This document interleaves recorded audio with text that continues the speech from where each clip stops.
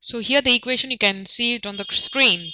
RBr, when it reacts with AgNO2, it forms, in the presence of alcohol, it forms nitroalkenes plus, you can see the two different products there, right?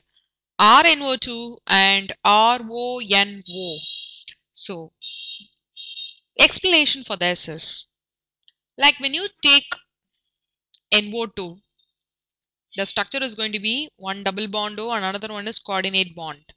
So we can't do anything with the coordinate bond here, but the coordination site, either it could be oxygen or nitrogen.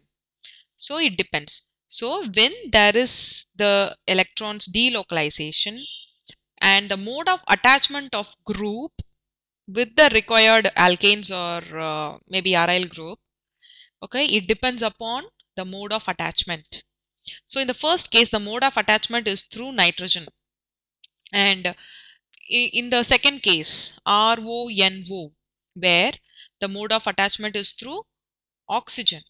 So therefore this acts as a ambident nucleophile. Ambident nucleophile.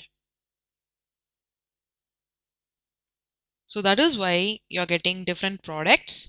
One is nitro, another one is nitrito.